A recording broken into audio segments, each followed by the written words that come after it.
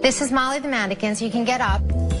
I want you to kiss her as if she were your grandmother. Just do it. Sorry, I mean, I guess we'd end up hugging somehow, but I can't quite get a position on this. Okay, greet her physically as if she were your girlfriend.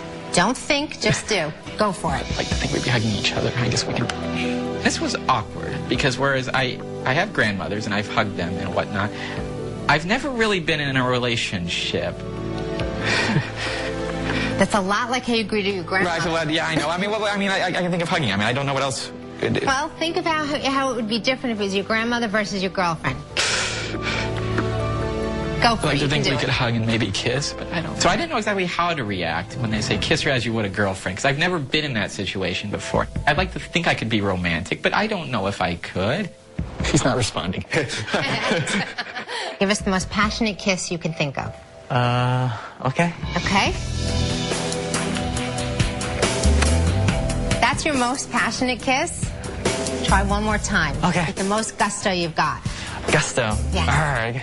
I'm very sensitive about my personal space, and just the idea of kissing romantically, it's kind of overwhelming. Great. Hi, Molly. That's how you greet your girlfriend?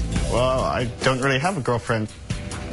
Kissing the mannequin as if she were my girlfriend was an uncomfortable experience because that's a piece of happiness I've never experienced in my own life.